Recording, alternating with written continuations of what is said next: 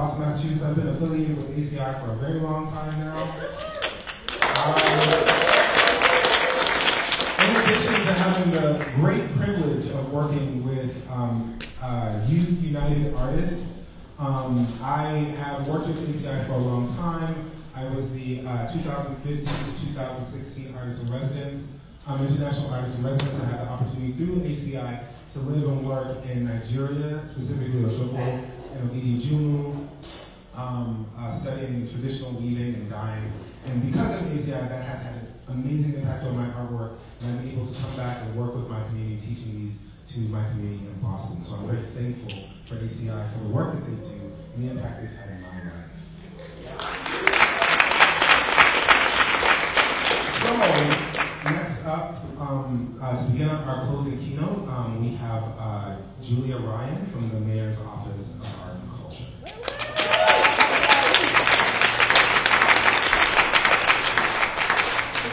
How's everyone doing? Great. Wonderful. I'm going to stand over here just so I can put this down, okay?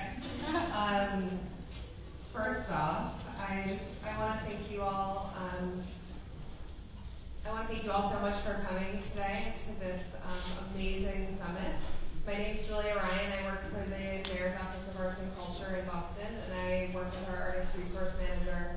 So I basically focus on ways to best support local Boston-based artists from a city perspective. And I try to really work sincerely as an advocate for local artists, helping the city respond to their needs so that they can stay here and live successfully. So thank you so much for having me. It's a wonderful job. I'm really moved by it. I grew up in Jamaica Plain, and I grew up with a lot of wonderful opportunities to be exposed to art and to arts learning. I come from a poor background. My parents grew up in public housing in Boston and in Lowell. They didn't have access to arts opportunities like I did, and they really made that something that's really important for me and my siblings growing up in JP. And I think for me that's really helped me kind of follow this route of giving back to Boston, giving back to the arts, and trying to make sure it's a city that can always allow young people, adults, artists, arts enthusiasts to really thrive here and to really benefit from this wonderful opportunity to be a human and be a human who can make art and appreciate art. So I do want to say I think it's so exciting that we're all here today. I think we all owe a big round of applause to Arts Connect International.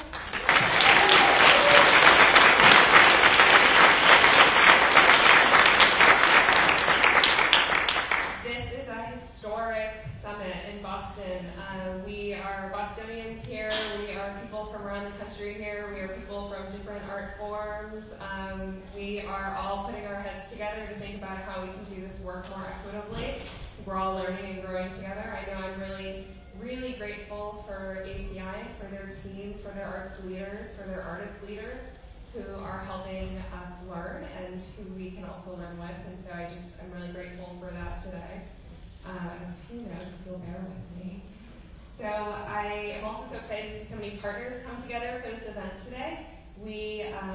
I've looked around the room and I've seen so many different arts institutions. I've seen funders. I've seen artists that I've had the honor to work with. I've seen art service organizations, arts collective, dance groups, etc. And it's so exciting to see everyone in the same room.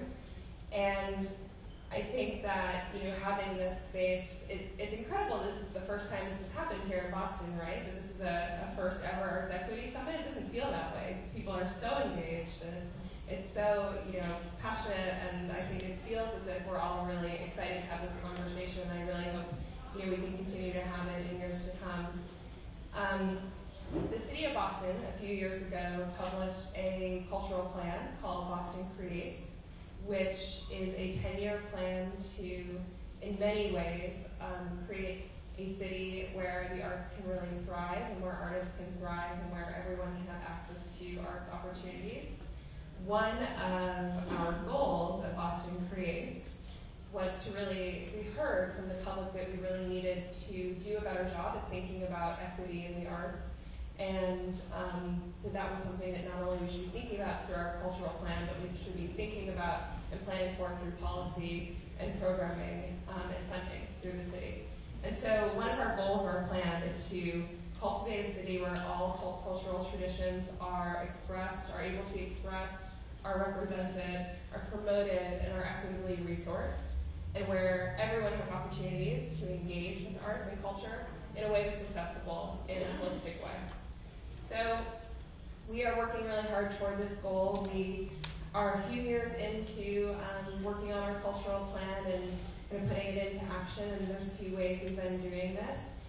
One of them is through our Artists in Residence program, which we have had the privilege of funding for the past 3 years, and we plan to continue doing so.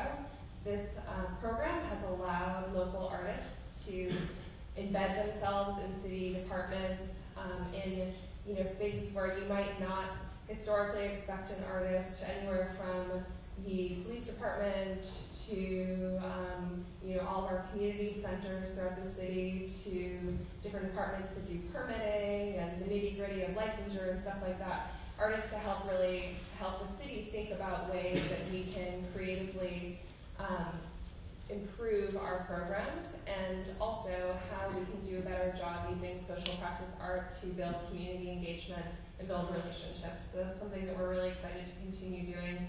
Another thing that we have been working on recently is we created a new award for our arts and cultural organizational grant that we annually make available for local arts and cultural organizations to apply for, which is a grant to help fund all of the wonderful work that they're doing in Boston.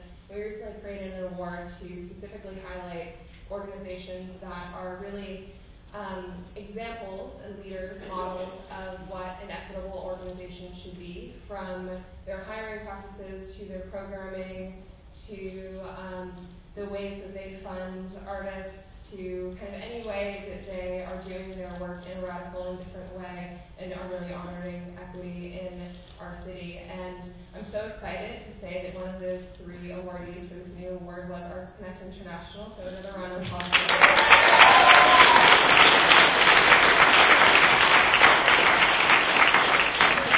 Fair to say that this summit is one of the many examples of the ways that they're doing that work, and they're really leading the charge, and that we can learn from them. I'm so proud of that work. I'm so proud to continue working for an institution where we are prioritizing putting money in the hands of artists and arts organizations throughout our city. We will continue to do that, and we're excited to continue doing that.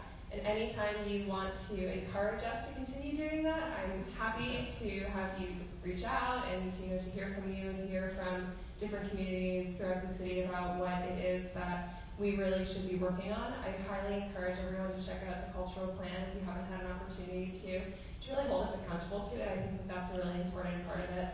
And we really just hope that you'll be our partner in implementing it going forward. So thank you all so much for having us. Thank you so much for having me. Thank you all for being here and for learning together. And I'm so excited to introduce 4 poets, spoken word poets who will be sharing their work with us today. So the first poet we have is Ny'lasia.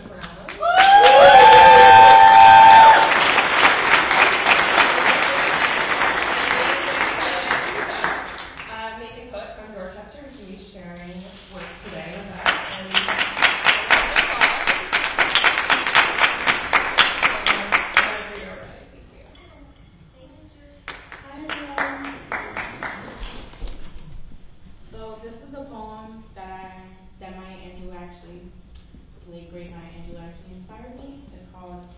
Even Birds Have Beyer is one of my favorite pieces. It's one of my best work, and I take a lot of pride in it. And a lot of people can forgive me by myself. You got this.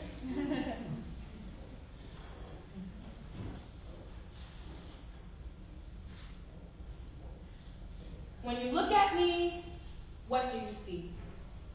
You probably see the black in me. You probably don't see my divinity. You probably see something I'm not trying to be. Not trying to rewind back to black history. You probably see a lotus branch hanging on that populist tree.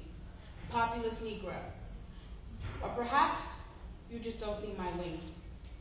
But the problem is that I'm trying and I'm crying because I can't see, I can't believe, and I can't achieve. As I get older, I shouldn't be getting smoldered. I should be getting faster, stronger, higher, and closer. But I can't. I can't and I want to. I can't and I want you. I want you to see that there is something more to me. Here I am, as delicate as I can be. And my cotton fields are roses out of the concrete. I want you to set me free like Maya Angelou did with her caged bird.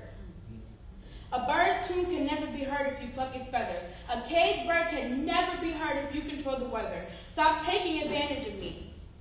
Stop taking, that's T-A-K-I-N-G.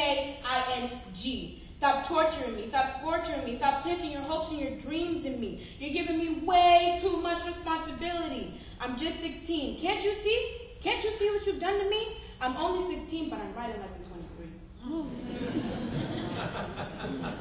Sometimes I feel like my mind is older than me, like my mind is growner than me, like my mind took my sight from me.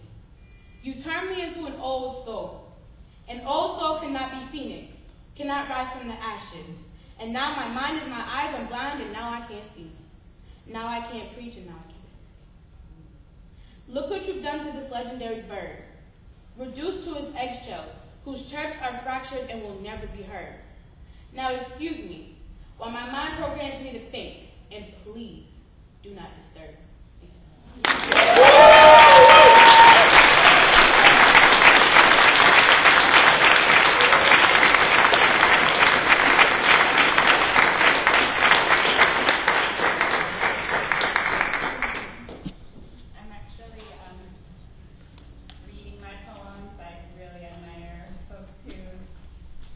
memorize their poems and do spoken word, amazing stuff. But that's not me. My name is Tamiko Beyer. I'm a poet. I live in Dorchester. And I'm really thrilled and honored to be part of this amazing event. Thank you again to Mary and Cuyler Brown for inviting me and for all of the staff who made this amazing event possible. I'm sure many of you know how much work it takes to put on an event like this. So let's give it up for us.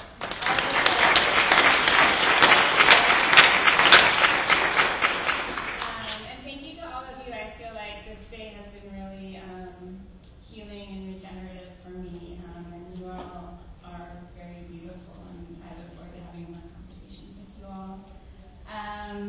And then I just wanted to honor and thank the amazing poet, Ny'lasia. Yes. That was amazing. And then I'm looking forward to hearing Paine the poet and Ali's work tonight. So I'm just going to read a few poems. I'm going to turn the time around so I don't go overboard. But they're all from my newest collection, which just got accepted for publication by Alice James Books.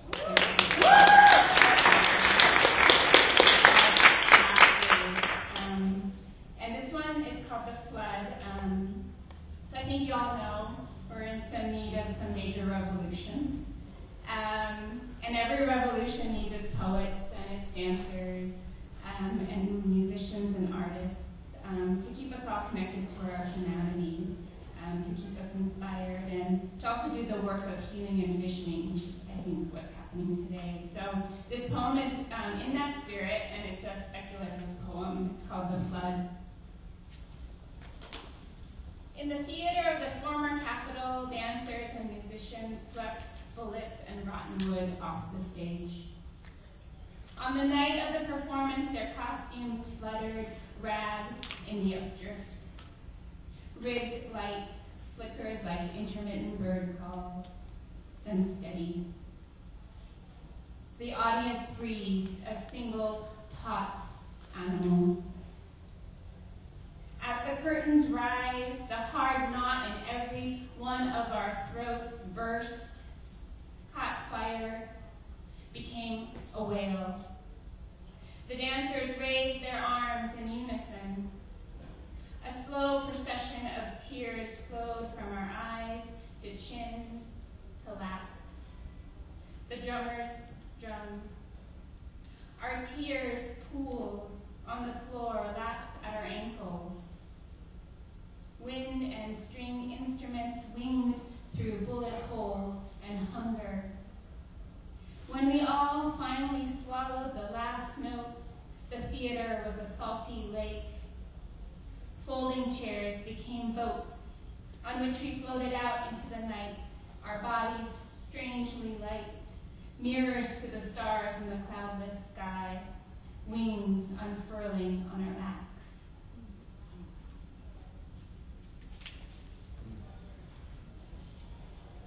This one is called, this one is a pantoum, which is a form of poetry that originated in Malaysia, and the lines repeat in a particular pattern, and they kind of circle back on themselves, which is how I think social change happens, right? It's not a straight linear line, as we all know. It's iterative. So this is called correct pronunciation. Citizens of now, show your papers. Proof of employment, home address, full name. The raised seal textured under your fingertips, bristled past into America. Proof of employment, home address, full name. Terror roars as a white hand at the ballot box. Slits are cast into American complacency. This reckoning, a bruised peach, a soft spot turning terror. A white hand at the ballot box, a trick. It will take the rest of our lives, this reckoning. Eat the peach, cut the soft spot out, take your power back, a trick that will take the rest of our lives. Scale walls of metal and cement, taking your power back. We gather like water, waves slapping walls of metal and cement, no edges but constant motion.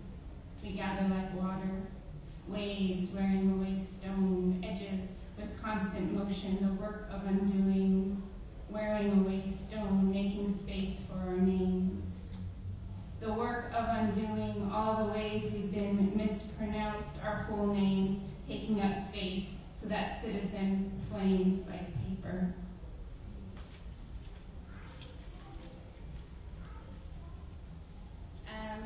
So in 2016, I was invited by the poet Harris to take part in what she was calling an experiment in joy. And the weeks that I was doing it, the cops killed Alton Sterling and Philando Castile. So it wasn't so joyful.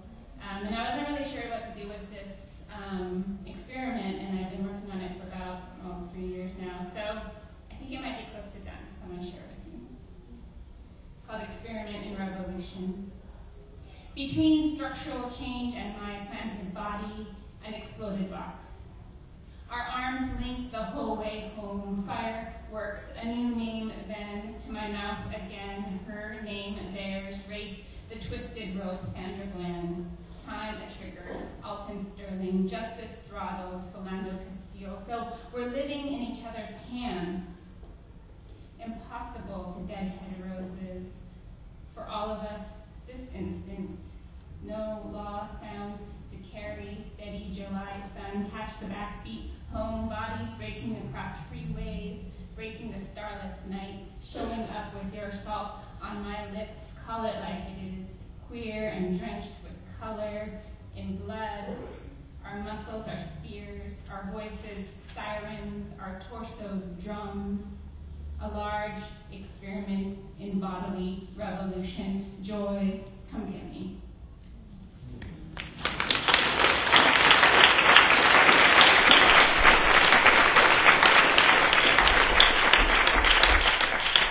And I have 2 more poems. The last one's super short. This one's called Root and Rise. I wrote it this summer when U.S. soldiers were taking away babies from their parents' arms at the U.S.-Mexican border. And as a Japanese-American woman whose relatives were interned, incarcerated during World War II, I wrote this poem as a way to kind of work through my agency, my responsibilities, and the actions we need to take. So, root and rise. I am descended from immigrants and internees, laborers and settlers. Seeds break through loose soil at the U.S. border. Babies wrenched from parents by men whose paychecks I write, laying in rows of cots I bought. We were 12 in a barrack. We were the nails pounded down anyway. We were abandoned in the winter desert where the wind was sand and the gray mountains immobile as the sun rose over them and the moon set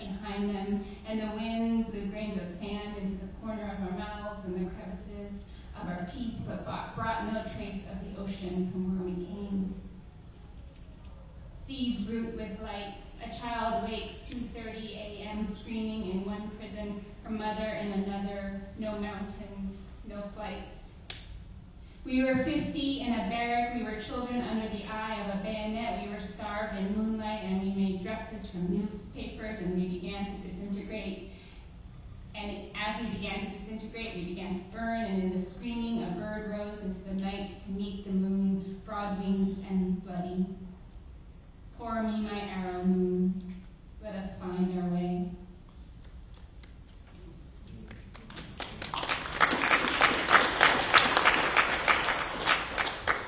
And I'll just end with this short poem. I vow to be the small flame. My people, we have found too shallow our roots in this land full of boulders we inherited. But when the satellites fall, I vow to use my good sense of direction to find you. Songs make provisions.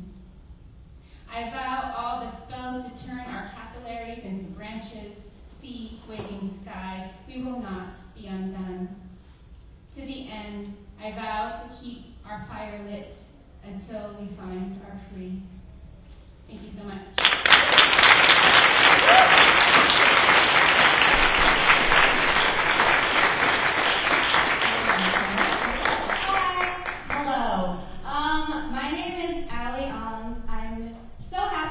This is a wonderful weekend, and I'm very grateful to all of you for sharing this space with me. Hi, Mom and Dad, I know you're watching the live stream. So I usually write really sad poems, but I don't want to read sad poems today because I've just been thinking a lot about how, as queer people of color, queer artists of color, we are often given. Our pain and trauma is published in given platforms, but our joy is not. People aren't interested in our joy. So I just want to make space for my joy.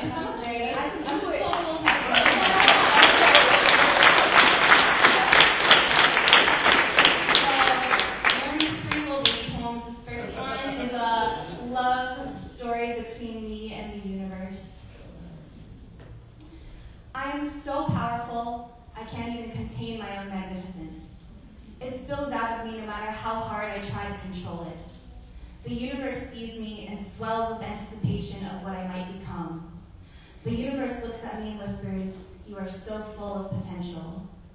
A man looks me up and down and wonders how he can split me into pieces, make me smaller, but my body has never learned how to kneel before any man. Some days, I am so holy that my body threatens to break beneath the weight of its own brilliance. I do not apologize for my abundance. When the world ends, it will sing my name with its dying breath. When the world ends, I will devour its undoing. So large, so magnificent, so full of potential. Okay, so.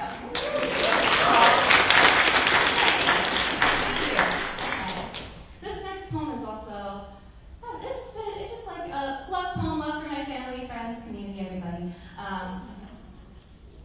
My grandmother, who does not speak English, tells me she loves me by making me a cup of instant coffee every morning. Not the gross powdered stuff you find in desolate grocery store aisles 10 minutes before closing time, but the good stuff. Real Indonesian coffee that invigorates you with a jolt of electricity in every sip. It becomes our wordless ritual. I get up at 6 a.m., enter the kitchen with my bedhead and my jet lag, and my grandmother, already awake for several hours, has a pot of coffee waiting on the counter.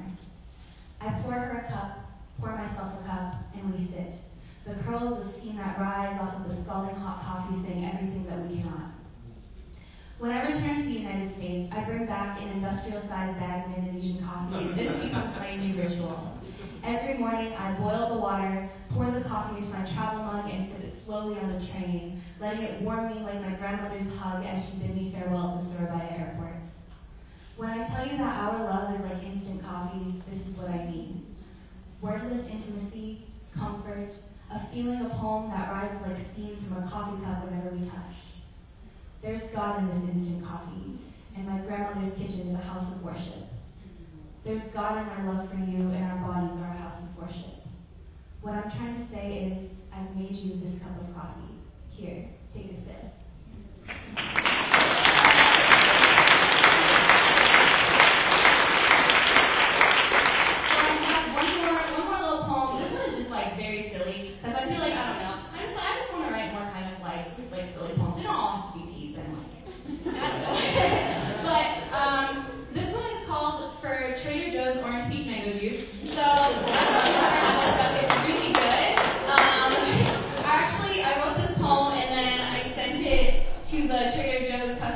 department. And they wrote me back a really nice email, but they didn't give me free juice. So if any of you got the hookup at Trader Joe's, tell them to give me some free juice. In the holiest of supermarkets, the aisles ring with worship. Oh, blessed tofu, tempeh, and other meat substitutes. Oh, devilish 2-buck chuck. Oh, luscious organic fruits and vegetables untainted by pesticides. We sing your praises, your humble disciples, as you bless our outstretched palms with bargains. I want for nothing within your walls. I kneel to you, the hipster's God, and ask for whatever abundance you choose to bestow. In your vast temple, there is no place more sacred than my thirst. At just $2.49, the orange peach mango juice is a modest luxury. The top of the carton reads, "Go ahead and taste the goodness." And how can I resist this divine invitation? Like Eve in paradise, I too have been seduced by the promise of goodness, of sweetness, of quenching my thirst with holy nectar. I place the carton in my basket like a mother lays her child in the crib. Oh, Trader Joe's, I vow not to waste a single drop. Thank you.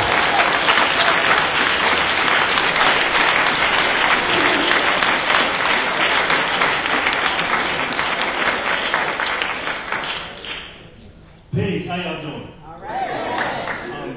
My name is Paine the poet. I'm out the Washington, D.C. area. Shout out Washington, D.C. I'm a formerly incarcerated artist. I did 8 years in the Virginia penitentiary system. Since then, I've been on national TV a couple times, and the every word that I write is the thought that the guys that I was just in the pod with, the guys that I was sharing the cells with, could see me on TV, and I told them we could do something different. I told them we could be more than what they labeled us. I told them we could live life. So I get chances to go back to the penitentiary and speak as I do things like I'm doing here today, and it just wells my heart up with joy to look at them in the face and say, I told you. You know, I was going to show them. So I'm going to do a couple poems for you guys today. The first one's called Please Don't Judge Us. And it's just a look at people that grew up differently than some of you have. Some of you have grown up like this and can relate to some of the details in this, so just vibe with me. Please don't judge us. No. You see, a lot of us were the victims of the ones that love us. See, some of us had wayward fathers and undereducated mothers. I know dudes that hustle the cousins all dealing with brothers, but we're just the victims of the ones that love us. Please, don't judge us. You see, we only wanted acceptance.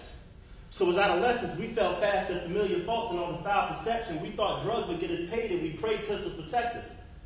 You see, a lot of us know no other life than the life lived by others before us, so we run in circles to any feeling of fortune while being mindlessly moved by the mind of materials, mainly because, as kids, we used to think it's important. Shoot, I remember feeling the drug dealer supporter. Dude drove me to school. He bought me the Jordans. He taught me money over everything. The dollar's important. We were conditioned to see that working the job's hard, but the older dudes got checks for unemployment. And no matter what, we never trust any member of the law's enforcement. They never had nothing for us. We just see him take family from us. No matter how hard we beg him to, he's just a victim of the ones that love him. No matter how hard we beg him to, please, don't judge him. See, they don't understand. This all started as babies. Bottles and Pampers. We were the sons of fathers just absent, and some followed examples. If her mother had a husband that was abusive, she may not know what love is. It's a vicious cycle, and so many of us get caught in its clutches, and so many of us will soon have kids that are destined to suffer, and it hurts. Looking in the eyes of those kids, their heart's destiny touches. Standing at the back of the squad car when they arrest them and cuff them. Fresh out of frying pan into an oven, they heat on 400. We're raising a fire that aids our destruction. We're raising a world where it's all of us nothing. We're raised by mothers who always wanted marriage, but you see, they never could trust them. They were always victims of the ones that love them, but please, don't judge them. Don't call our women products of the projects that fall beyond that. A palm on my chest, my hand with my heart, and I swear to God we try. It's just that the reality of the world fed us is a lie, and the only way we can live is to fight for our lives in a cold, cold world. Where we see rap songs raise our sons. Jerry Springer and Moria fathered our girls. And the judicial system, well, you see, they allow a judge to slam a gavel and say a verdict that takes a dad from a son to decide you don't deserve, and it's wild. The court system is purposely pick a person that picks out and points the fingers at people as if they're worthless. Beneath the surface, they pattern themselves as perfect. I promise these prosecutors are put in places to hurt us. And it's clear they see we are relevant. Where a sex offender get a slap on the wrist, but a 17-year-old black kid get hit with the time they hit Mandela with.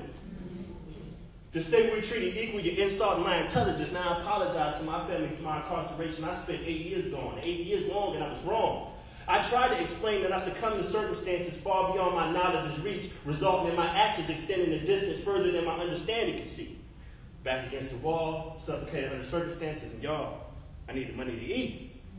But thinking about it leaves this sour taste in my mouth.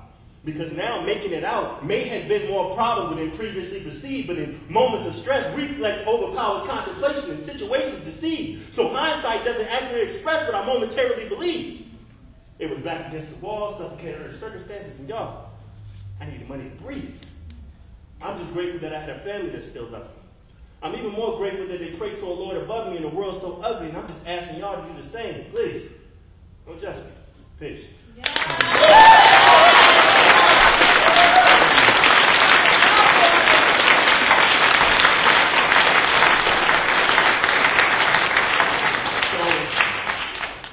I did 8 years on gun charges at the age of 20. This next poem is the first 3 weeks of me being home and the mental things you go through. Just returning to society after a time so long that some of my friends came up and thought I was dead. They heard I died. And I just popped up out of nowhere. But this is called Go There. I was struggling, really struggling. You see, dealing with the return to society from incarceration is complicated. I even had difficulty engaging in casual conversation. I used to hear there's reluctance in my eyes, and I gave off this vibe of frustration. You see, anxiety weighs heavy. I used to deal with it often. Institutionalization, the enemy. The fight against it, exhausting. Keep in mind, I was gone before Twitter and Instagram, back when Michael Jackson was alive and Bush was in office. Coming home, it can be hard to relate or hard to find place, and even harder to keep pace. Simple things as a man get difficult, like imagine trying to date. Especially if she feels like you're vulnerable and your position allows you to be easily molded or shaped. Or she feels your embrace can take shape or piece to pass the poke from her heart, she feels some obligation to replace. Or what if you too have been through it? And since they have suffered, they feel you had an obligation to be mates. It's crazy when you consider that often the kind-hearted fall victim to obligations they create. See, I never won any bond based off no charity case, and I ain't gonna try to force love, but love obviously ain't. I can't promise to provide the energy a relationship requires if I feel like I can't. I have so many demons I gotta face, and it just wouldn't be fair. I said, I have so many demons I gotta face, and I don't think you wanna go there. I don't think you want to go there, because if we go there, we got to go where I was projected and predicted to be another statistic.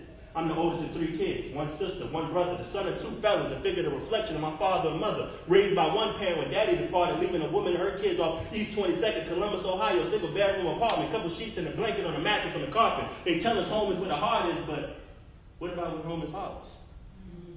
And I don't know why my father departed and did what he did. The doctors delivered his kid. He did without a care, regardless of how desperate we live. But the effect of this is a kid on the edge who didn't care. A kid in a position where both robber and victim were terribly scared. But that's a whole other form, and we ain't finna go there.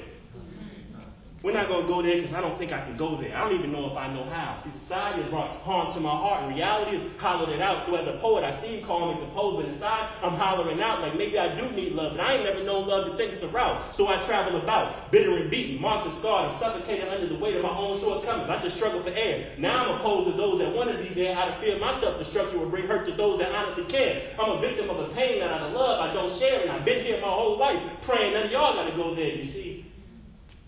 They tell me to look at the bigger picture. What doesn't seem wrong, but the problem with the bigger picture is not fully developed. And the frame wasn't built too strong. So when they tried to post it to show it, it couldn't hold it. It collapsed and folded. So now that image is falling. So as far as what the future holds, y'all, I can't call. I just know why I write what I write and I spit what I share. I know what it feels like to wear your heart on your sleeve and bear all your fears. I know what it feels like to feel like this entire world doesn't care because I've been where I've been, y'all. And I'm just glad none of y'all got to go there. Peace. Thank you. I'm Paine.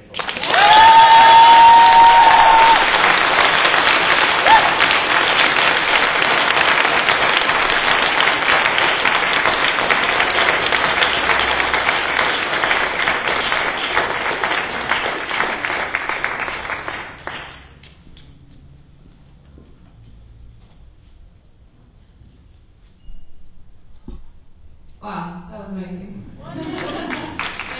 Thank you all of you. Those were just, yeah, incredible.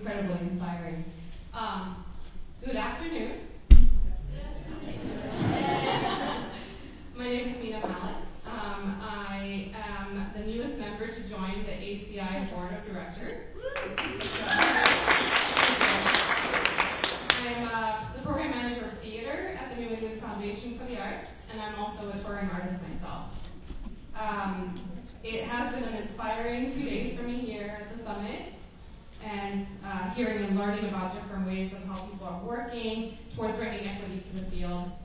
I believe that the one way that we can dismantle these systemic issues is through hearing each other's stories and educating ourselves, and then changing the way that we contribute to the systemic inequities ourselves.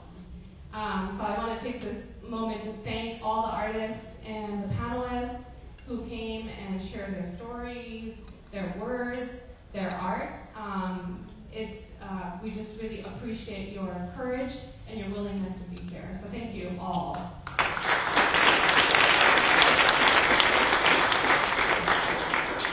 After today, I am re-energized to continue this journey, both as an arts administrator and also an artist. So, we are closing this Saturday event with a Fireside Keynote chat, and I'm thrilled to introduce to you the amazing folks who will be participating in it. So I'm gonna read their bios. So, first off, Pawlet Brookes is the founder, CEO, and artistic director of Serendipity, a diversity-led based arts organization coordinating Let's Dance International Frontiers, an annual dance festival, and Black History Month Leicester. Serendipity's initiatives range from continued professional development opportunities, publications, producing diverse dance and theater, supporting emerging artists and arts leaders, and heritage projects. Pawlet has over 25 years' experience as a cultural leader behind the development of Black art centers in the UK, alongside national projects such as the Cultural Olympiad, and as a consultant for the Common Cause project led by the University of Bristol. So, let's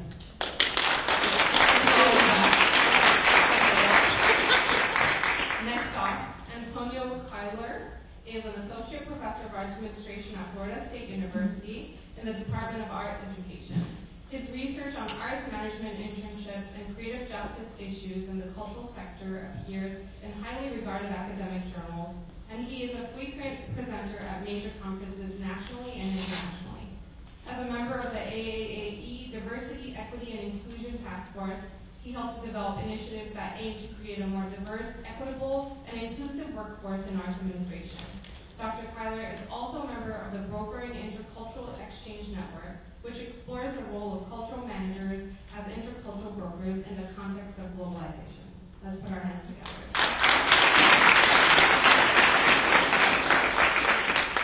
Next, Chadria Labouvier is a writer, activist, and Basquiat scholar. She is the curator of the upcoming exhibition, Basquiat's Debasement, The Untold Story, opening at the Guggenheim June 21st.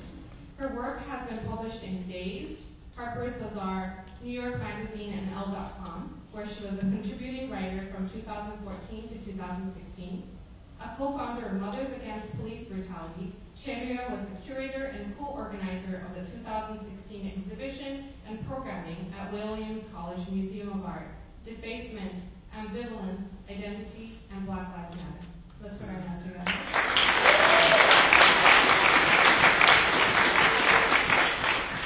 And Aysha Upchurch, the dancing diplomat, is a dancer, instructor, and education consultant committed to youth advocacy, social justice, and transformative education.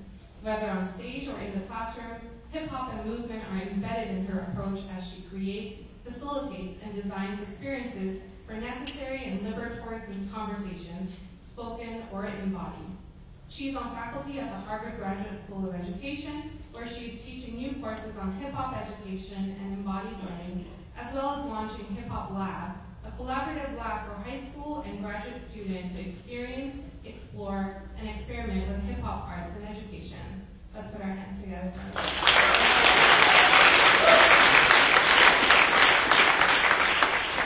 Lastly, Jennifer Bailey, our very own ACI board member, who is the moderator today, is a professor at Babson College focused on entrepreneurship, creative innovation, and ideation processes. So, let's put our hands together for all of them and enjoy. Thank you, Meena. Thank you, Meyer. Thank you, ACI. Thank you, friends and family, for being here.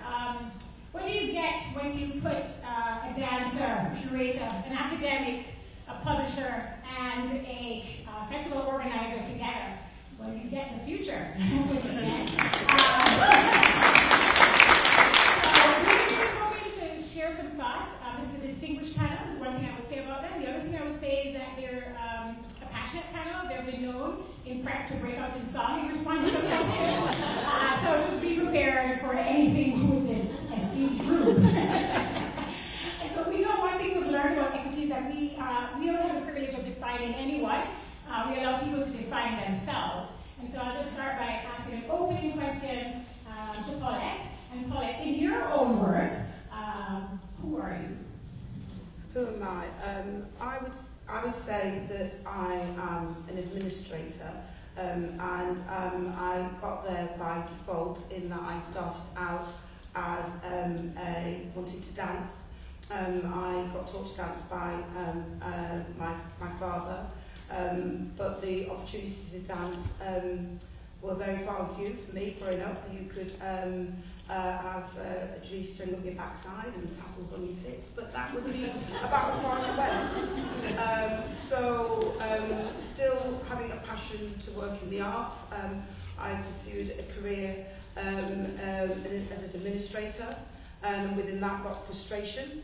And so now, who am I? I say that, yes, I'm an administrator, I'm a producer, I'm an educator, I'm an activist, and I'm an archivist in terms of the work that I currently do. Because I think having that holistic approach, where one thing feeds the other, is the best way of describing me. So a number of different things. Thank you. Thank you. Ms. Adrian, who are you? Hello. I would say there's so many different iterations at times that I feel like I occupy, but fundamentally, I'm a writer. It's how I process the world. It's the defining and foundational practice and vision that appears in whatever it is that I'm doing. And so whether that's curating or organizing or actually writing, it's really being channeled through that. So I would say that writer. Ms. Antonio, we could probably say women first. We're about equity here. So humans first. How about who are you? Yeah, that's when the song will come up. Who am I? In my current position, I am a professor. So that suggests that I'm an academic, but I got there by being an artist. I was a musician. I studied opera.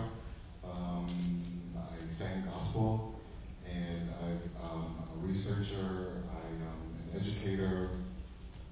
But the thing that I care most about is creative justice, which really is a manifestation of all people living creative and expressive lives on their own terms. And so I am an agent of creative justice. Thank you. Very powerful. Challenging all of us already. Aysha, I'm afraid to ask, because we know your personality, but I'm going to risk it. Aysha, who are you? All right. Maybe I'm not kidding.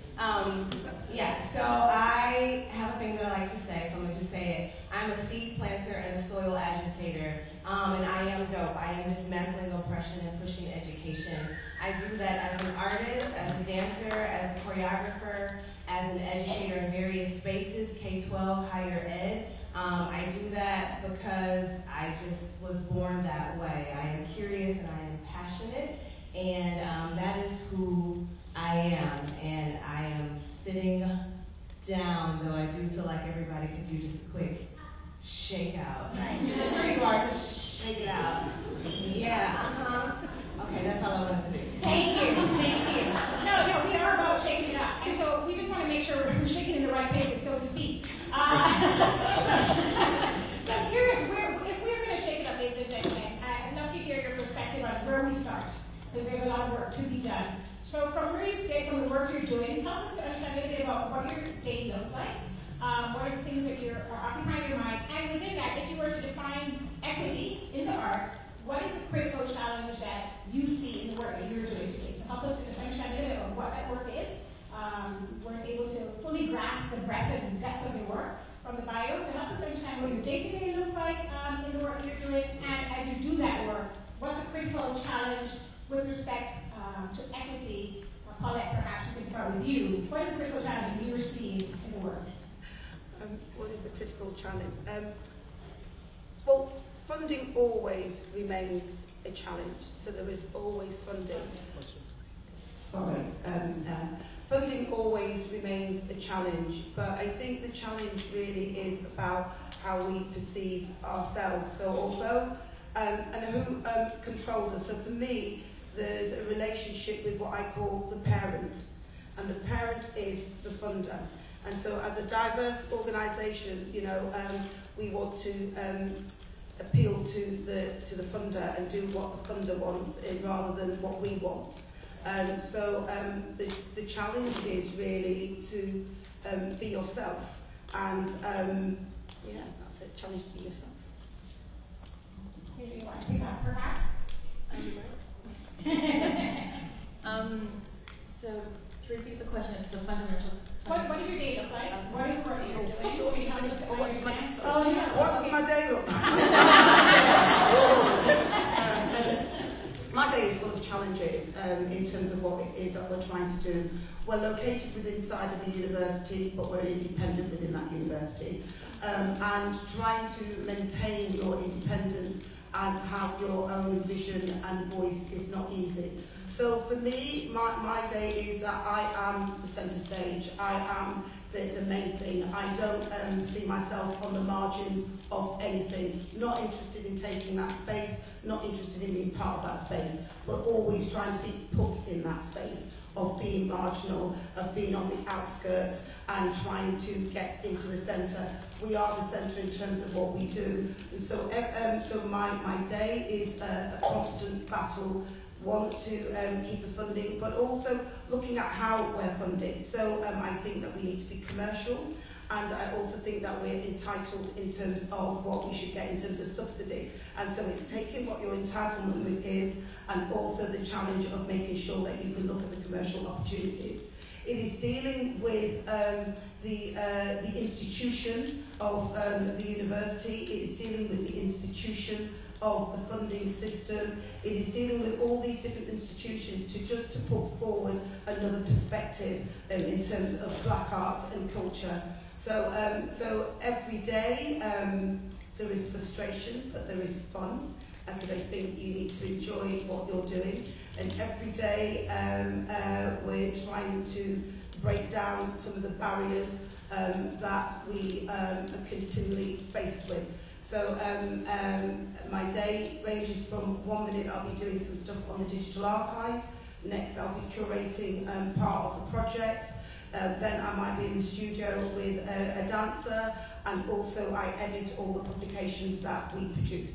So it's quite a full and complex day. So my day-to-day is never the same.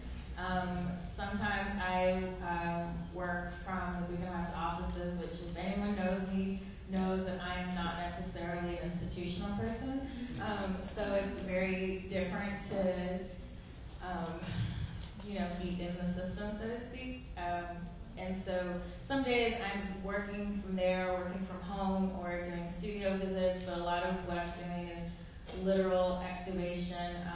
As popular as Basquiat and Keith Haring are, the scholarship is anemic, and a lot of the work that I've had to do for those exhibitions is original research, new research that has been extremely demanding. And just from being able to, even for wall text, I have to do original research because the research is not there.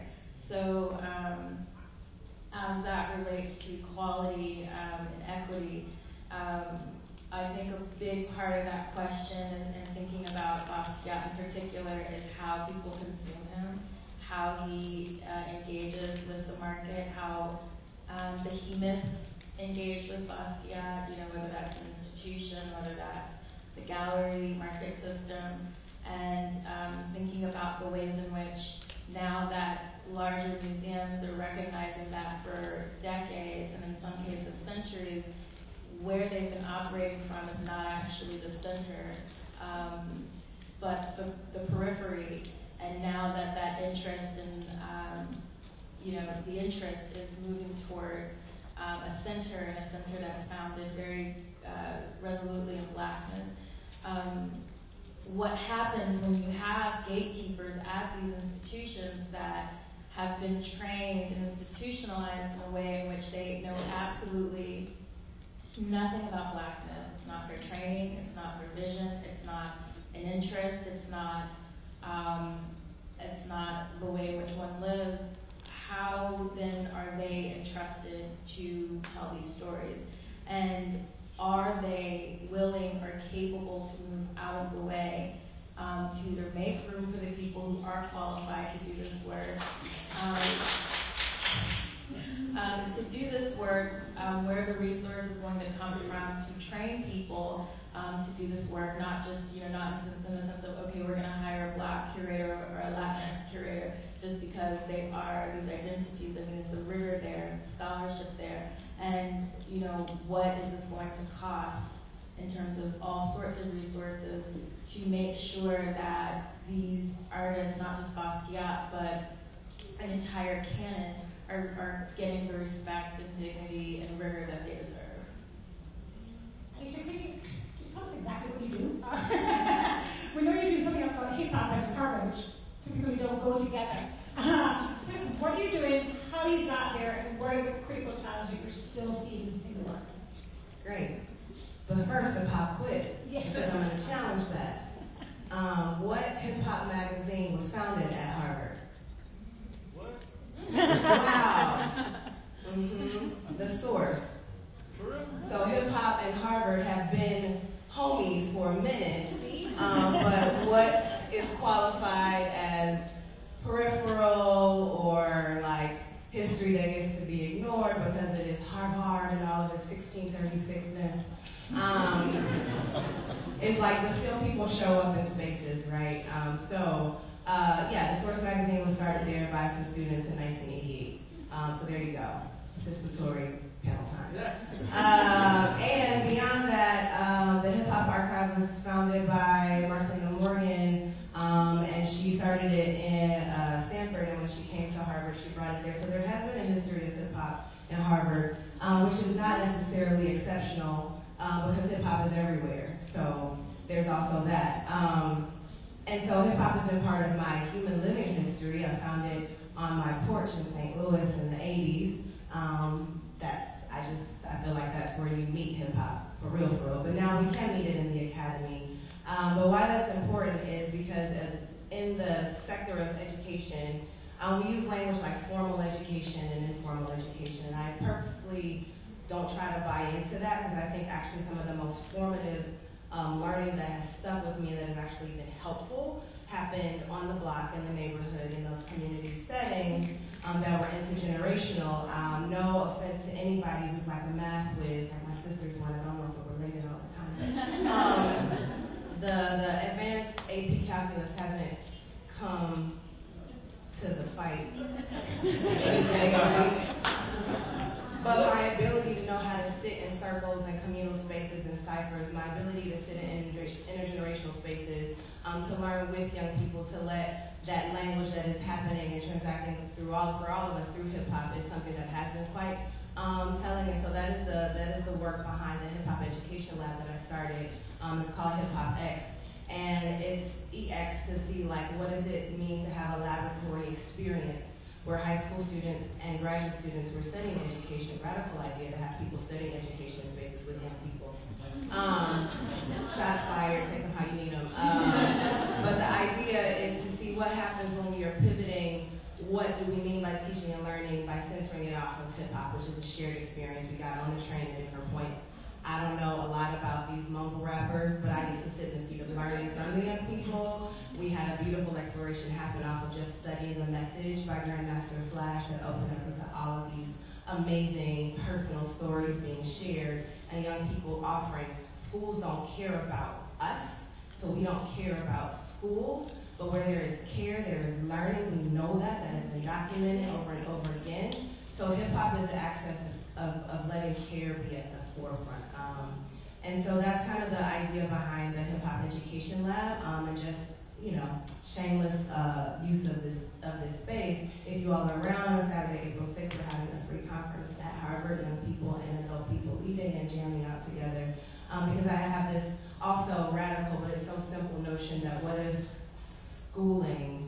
looked different? What if it had nothing to do with brick and mortar buildings that are decaying anyway? What if it had to do about just shared culture, learning from each other, vibing off and creating together? Might something radical and dope happen? With respect to, do you have a definition of equity? And if you're doing Sure. And if you do work, what's the critical challenge that you see? Right, I remember those questions. Also daily, boring days, just all over the city, boring, no days the same. Equity, I was just sharing that, like, I think if you ask me this question in a month, I might have a slightly clearer definition, but I think equity is a verb more than this noun that we are fixated with sometimes. Like, we know the image, equity versus equality, the three people at the fence and the crates. Sometimes, we Google it later, it's fine. And so I think a lot of times, it's like we're trying to get somewhere, but the other side of that is we actually do not know what it's like to live in an equitable society.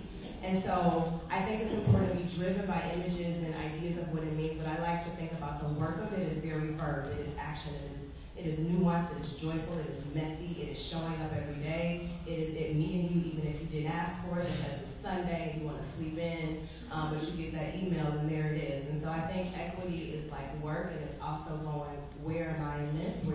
How many crates am I standing on? And am I willing to acknowledge that I might be standing on more than the person next to me? And why is it easier for me to point out what they got and not where am I? What have I internalized as also oppressive messaging? So I think that's the verb of it. It's like this constant action of like reflecting. I think the challenge as far as the sector that I'm in is thinking about who's at the table. Again, I'll just go back to the idea of the lab is anybody focused on education reform who doesn't have a space for young people at the table, you're lying. Just flat out, it's not gonna work. And I think that in conversations with young people, that's some of the most important learning that I get. And so that's the opportunity I think we face is to go, can we keep radically collaborating? Can we keep, maybe by invitation, maybe by a little force, shifting some chairs at the table so that those who need to be there to push the proverbial needle are there? Or are we really actually having just a siloed conversation where choir and choir leaders just say the same things over and over again? Thank you. Nice lead into, Antonio, you have an interesting kind of articulation. Equity is creative justice. Tell us a little bit more about that definition and what is the greatest injustice, creative injustice that you've seen in the work you're doing? Okay, so to me, equity is different from equality in that equality, everybody gets the same thing, right? Even if you might need something different to be successful. So equity actually is an assessment of what people need to be successful, what intervention they need to be successful. And you have to actually ask them, what intervention do you need to be successful, or something like it. So it also acknowledges that marginalized and oppressed groups of people will need different things to be successful. Women, in general, need very different things to be successful than cisgender men, right? But if you truncate women and you look at women of color versus trans women, women of all types, you have to actually ask them what they need to be successful. That's what equity is. Equity is only one part of creative justice, though. So if we were to actually achieve the manifestation of all people living creative and expressive lives on their own terms, it's going to take access, diversity, equity, and inclusion. Not just equity. Equity is only one piece of it. There are 4 pillars of it. You need all 4 pillars to be successful. The 4 pillars suggest different strategies and different approaches. And if you wanted to break it down and be, very, very specific, for example, when it comes to access and diversity, women in the arts management workforce, that's why I'm an arts administration professor, they're overrepresented. And they're overrepresented because about 77% of the arts management workforce is female, right? So in terms of access and diversity, we've done it, right? But we still have a lot of work to do when it comes to equity and inclusion. Are women paid the same as their male counterparts for doing the same work, right? Are the policies inclusive enough so that women don't have to decide whether they're going to have a family or a career? And so it's a very big philosophy or way of thinking. And to pinpoint one creative injustice, I don't think that's fair. Okay. I could give you a list. right? Like, it's highly problematic that 90 to 95% of all of Africa's cultural products exist in Europe. Like, is that not weird? Like, if we went and took, you know, the Mona Lisa or some of the other cultural products that Europeans really value and hoarded them in Africa, they wouldn't like that. Yeah, with it, you know, they wouldn't let that go down. So is it okay that we've done that? And so then we're getting into these discussions about repatriating art, right? Where the French president, he commissioned this report to try to start having that conversation. And then you have, I'm sorry, Shay, but the museum and the arts market, they're saying, well, but we don't want to give it back, essentially. You know, how do you establish provenance and who it really belongs to? Well, you took it from those people, just give it back. I mean, really, like, just give it back. Right. So you raise an interesting point on that last note, that these things will not be freely given. Everything food and access very, very kindly returned. So in the work, let's talk about the action and the activism. We have to go take it. Let's say that. What does that look like, Pawlet? What is that taking back? Well, it's all, because this is a lot of the American model for me versus the UK model. And we're funded very differently. We're funded through the Arts Council England. And you have 4-year funding rounds. And to get into that is hard work. And it's a thing called, you become a national portfolio organisation. And there's about 900. And if I look at the sector that I'm in, partly within that, it's dance. And of those 900, 64 of those 900 is dance. Of those 64, 12 of them are diversity. Of those 12 that are diversity, 4 are African Caribbean. And of those 4, only 2 are female-led. And so you start to look at what does equity look like and what does access look like and what have we really got. And so what we have to do is then, I am in for guerrilla tactics and guerrilla marketing and guerrilla ways of getting things done. You just have to take over and take centre stage and take it back for yourself. So if you get a rejection, you know, you put the application back in within a week. Then you get another rejection and you put it back in, and then you take the second rejection and you say, well, actually you just rejected me even though I fit all the criteria, and you start to challenge it because you've got nothing to lose. You've got absolutely nothing to lose to putting it out to the press, doing whatever. What have you got to lose? Because you haven't got anything in the first place. You know, you just need to take that back, that control. It also, for me, is about changing the model. Changing the model of the parent, you know, and looking at that model and having a different approach to it and saying that actually we are entrepreneurial, we are a business, and looking at that business case as well. So you have to have a clear business case alongside taking what you're entitled to. And the business model is really, really important. If we look at, for me, coming from a Caribbean background, and we look at Carnival, Carnival used to get all its money through being very, very entrepreneurial and from lots of different sources. Now everyone else is taking those different sources and Carnival's dying on its arse. And we've got no money coming in. We need to take back that centre stage. We need to create different models, and we need to also open up the landscape so we can see what has gone before. So the whole thing about the archivings and research. So we're doing all these different things simultaneously. This is where you help me get some out of that. Yeah. So take a book out. So what we're doing is we're not just doing putting on a dance festival. We're also, you know, writing for ourselves. All our publications have got black writers in it. All our publications are owned by the artist, by you, not by me. It's not the Pawlet Brookes book. These are your voices, and we need to punctuate what has already gone before. So we open up that ground, so it's given a different dialogue, a different voice, and so our voices are in it. Our voices are missing from the conversation. If you put it on the internet, it's gone in 5 years. So we need to find other ways of making sure that we're part of that. So for me, I suppose I'm always a bit of an activist. I talk about my guerrilla style of doing things. It is really, and it's a thing that I talked to the panel about before, it's about being confident but not being arrogant, because there's a fine line between the two.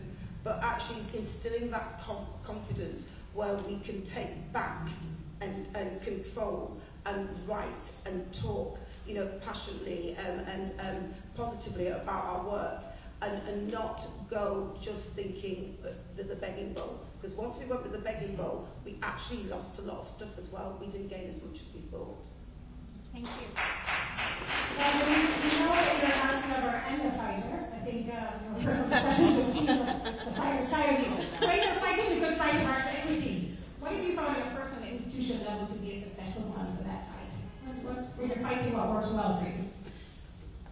So, wait, is the question like, what does it rephrase that? When you're fighting the good fight of art equity, what are good weapons? What have been the most successful weapons of war for you in the fight for arts equity? She had told us some things. Yes, I'm sure I'm going to go on the record. Go ahead. What do you feel at liberty to share? Maybe from artists that you're studying, how have they gone in the fight? Well,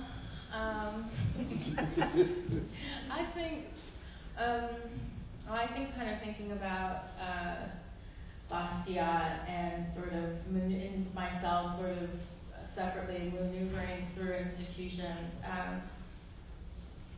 I think that you have to really, really know who you are, because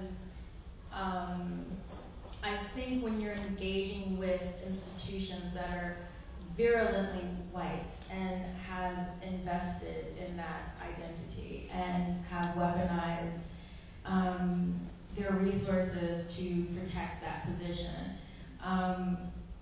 no matter whether you're an artist, whether you're a curator, whether you are even a museum goer, you have to really know who you are, because you're going to get messaging and visuals that just are not who you are, and just not accurate. And so in terms of being able to fight that good fight, I shared earlier, I think that it really behooves, I think, people of color who are engaging administratively with museums that maybe have one foot in, one foot out, whatever that looks like, to be able to have distance so that there's room to move. Because I think, just very frankly, we're talking about, and this is not necessarily just the Guggenheim, we're talking about institutions, museums, pure institutions in a way that have been deeply white for a very long time, decades, centuries, and to say that they're not violent is just not accurate. No one would believe me if I said that, and no one would believe me if I sat here and said, no, the Guggenheim is not violent. So I think that I think that that's both insulting to me and what people know about the history and the times that we're in, and also the history of these museums.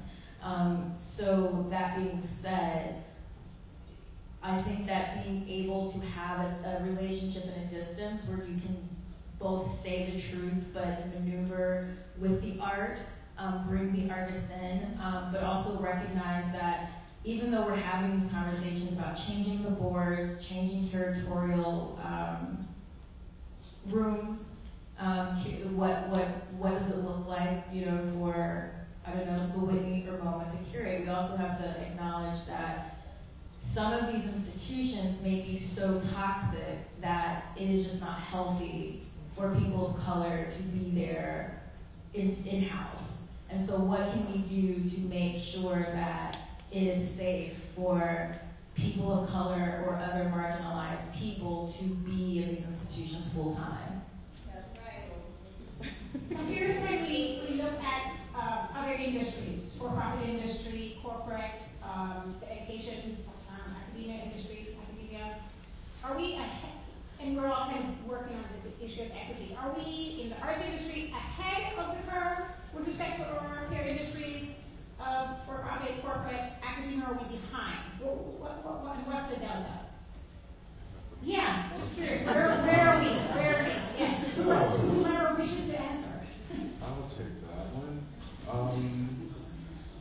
think that we are a reflection of the society that we exist in. So I don't know that we're behind, ahead, or at the same place. I think that's the most honest answer that I can give.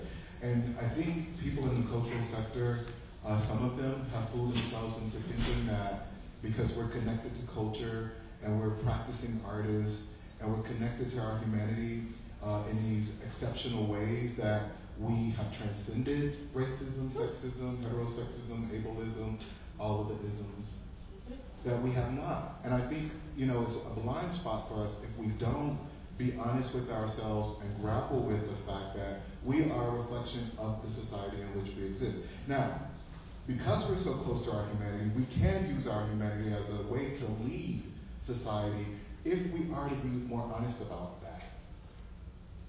But let me ask you a specific question. Okay. So when I look at media, and I compare the last 15 years, I've seen a shift, and a very clear shift, right? In terms of my own being able to see myself reflected in the media. Why did that happen? But why is it that when I go into a museum to reflect in source that shall remain unnamed, I see dead white people? Why is that? Why is media and the for-profit industry able to make that shift? Or even when I go into a boardroom, right?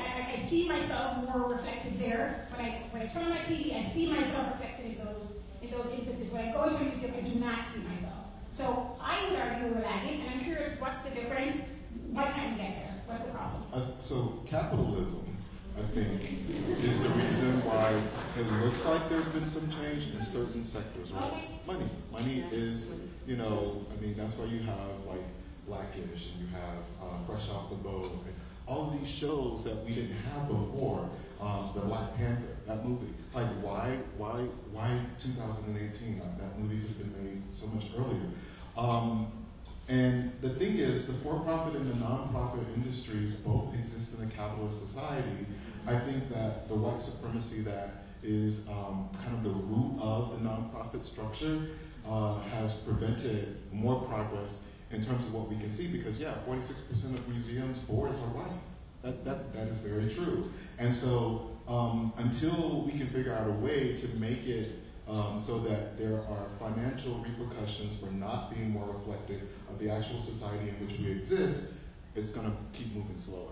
Okay, so we have a fundamental challenge here, which is you're saying that in some degrees, in the for-profit industry, we can take advantage of the fact that the audience, the buying power is diverse, and so we can leverage that to move the needle forward. So we're kind of in a little bit of a conundrum here, ladies and gentlemen, because we're in a vicious cycle, right? Because if the audience and the venues don't have a diverse audience, then what's the incentive? There's no incentive. So this is where the creative potential of this group will really come to the fore. So we got to fix it, and I'd like you to fix it now. So, right.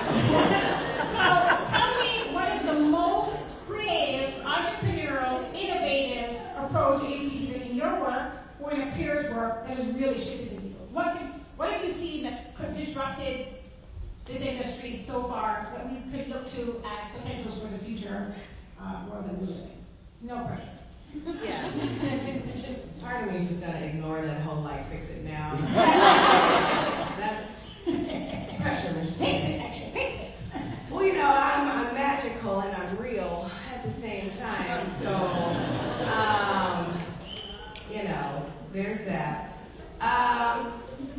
Okay, so coming from the education world, I think there are some things that are happening that are exciting, and also could be, I just think, indicative of what I personally think should happen is that the school structures that we have, as we know, they need a simultaneous, internal disruption and dismantling, and we also need folks who are working on the outside. Like this, Sean Wright always says, we're so ready to disrupt and dismantle, but if we don't have people who have the competencies and the wherewithal to rebuild so that we don't replicate what we've been internally, making script, then we just did all of that for a big fat zero, nothing. So I like to point to a couple examples, especially at the crossroads of hip-hop and ed. So there's the High School for Recording Arts in Minneapolis.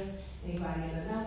Okay, and also they opened a campus in LA this past year, and that is every student has an individualized learning plan. And so thinking about how an education where if students have IEPs, there's a bit of that individual attention, even though some schools drop the ball, but a whole school that's going, hey, you might actually know what you and how you learn, and we're going to put entrepreneurship also in the mix of this as hip hop as a pivot, because I think one of the opportunities and what that school is a model for me is like, let's not forget that artists and arts organizations are businesses. Like, I think we, as a sector, arts world, however you want to follow that, like, have to really challenge ourselves about this anti-business mindset we are accidentally kind of upholding. Like, if you can't take care of your pocket and know how to speak that language and know how to see how that fits with another, like, folks that you're interacting with, then I don't know how far that's going to go from you.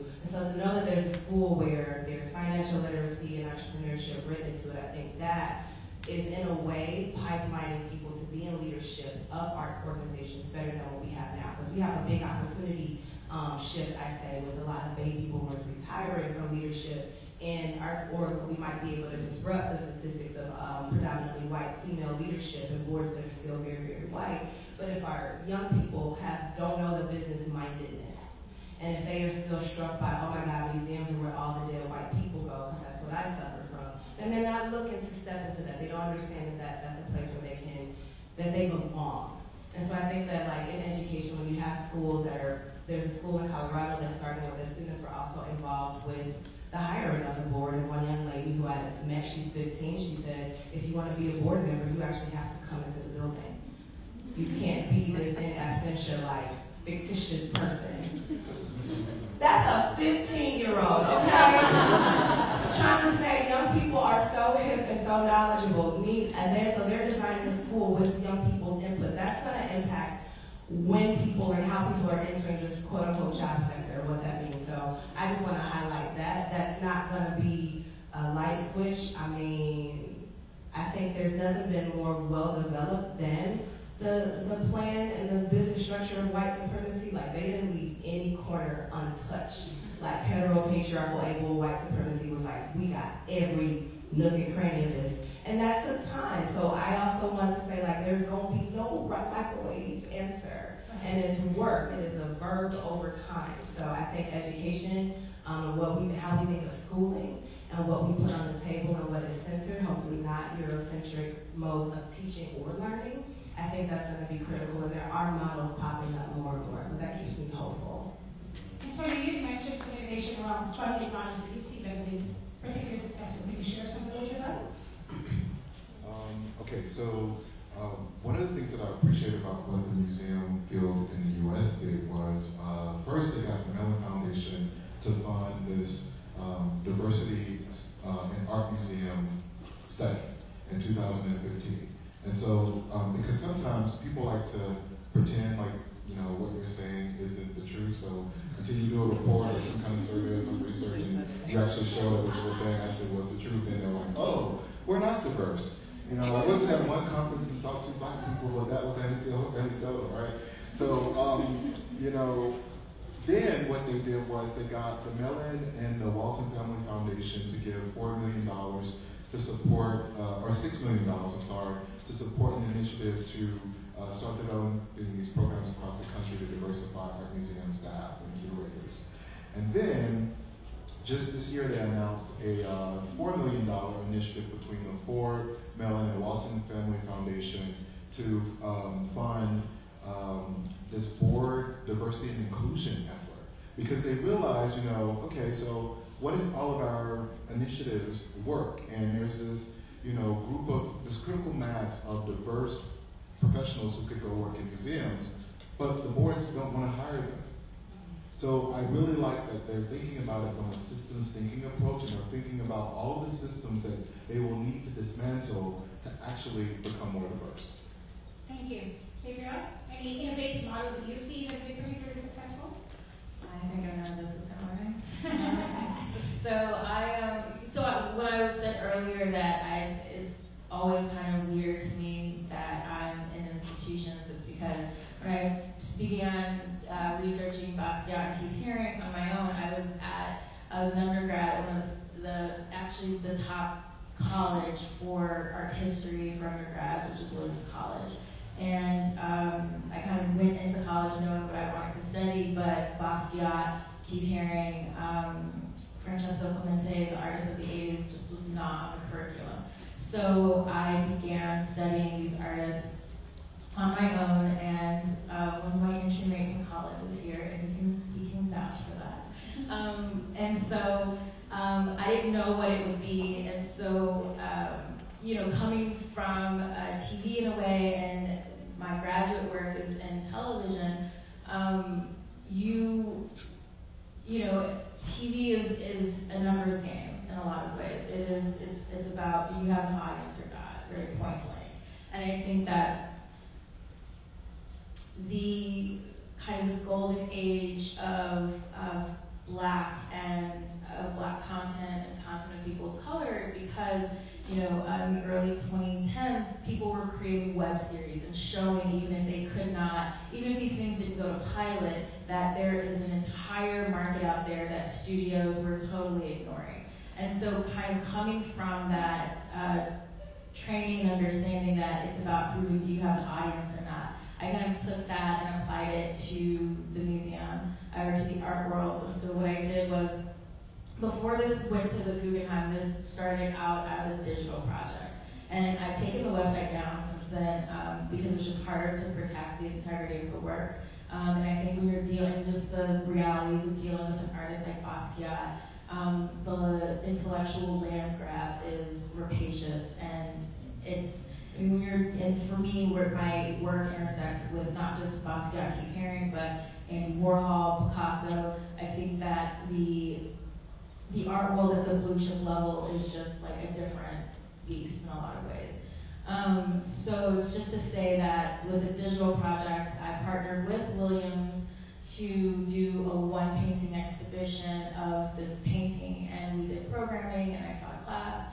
And that was a strategic decision in a lot of ways. One, I personally wanted to bring Basquiat back to Williams, but also I knew that this would, where it was positioned, would have the eyes and ears of the art world in a sense, and I could show that, one, there was a need to engage with Basquiat critically, and there was an audience for that, and I think it kind of went from there.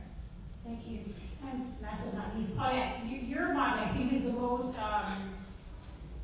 audacious because you've taken on the entire arts value chain in the work that you do.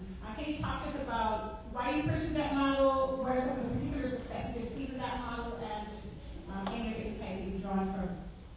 I suppose the need for the models, when I sit here listening to you guys talk about museums, we've only just acknowledged that we have museums, in terms of it being a place for Black people in the UK. I talk about the funding system, and Aysha laughed when I said, 75% of it goes to the royals, the Royal Opera House, the Royal this, the Royal whatever. And the rest of the money is divvied up between absolutely everything within the arts. And museums have gone into the arts in terms of how the structures have changed recently. So if you then start to look at diversity within that, and if you then break it down by culture in terms of heritage, there's not a lot. So, where do we go and find our heritage when we look at museums? So, doing the project Archiving the Past, Reflecting the Future meant that we needed to find somewhere where we could put it out there. So the publications of that, the digital archive reset is that, and then challenging the institutions and trying to break down doors, make sure that our work is not just located on the internet, but in the British Library, so you know that it's there. So our work will get lost. But so the only way, I think, is making the connections between the different parts of the work. And we started out as a regional project, and more people keep saying to us that we're national. We're more international than we are regional. And making strategic partnerships and having those friends internationally is the way, because then it's about collectively working together. So the books that we have produced are not just about Black British art, it is about the diaspora. So you find the voices in there, voices and people that you'll know from the US. but then you'll find people in there from Guadeloupe, from Martinique, you know, from Rwanda, from they are the voices of the diaspora, because we need to pull together. And it's with some of those voices, because people respect things more when it's come from abroad. You don't respect stuff when it's on your own ground. They just don't, for whatever reason. It doesn't really matter, that's the way it seems to work. But when you've got that weight coming from somewhere else, that they go, oh, and they really respect that, that really helps us. So it's important to join up those dots and work together. And I think in terms of the model that we're doing, we've joined it up on the very local level in terms of the heritage, the education and the arts, but we've also tried to join it up on that international level because we are diaspora, and so it makes perfect sense to me to be working with people in Africa, we're working with people in the Caribbean, so we're working with people in the States. It is a global war, that's what I heard. Ladies and gentlemen, we hope you've been challenged and inspired, and please give it up for our creative warriors.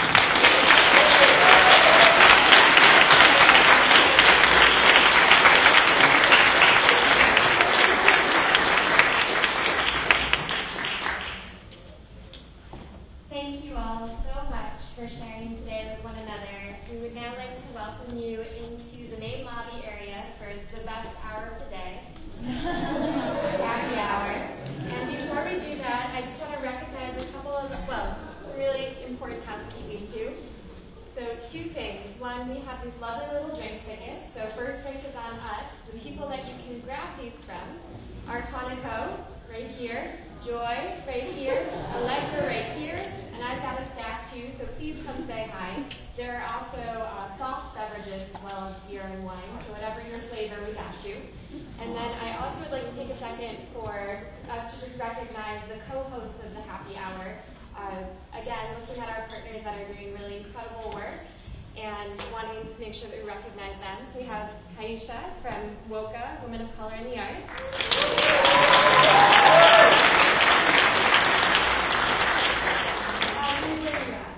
We have Audrey from the Network of and Malik. Hey. The 3 of you for co-hosting, tri-hosting, quad-hosting this happy hour. We hope it is happy. We hope you are full of joy and celebrity after today, and we look forward to meeting you all for brunch tomorrow morning. Pajamas are completely welcome. Thank you.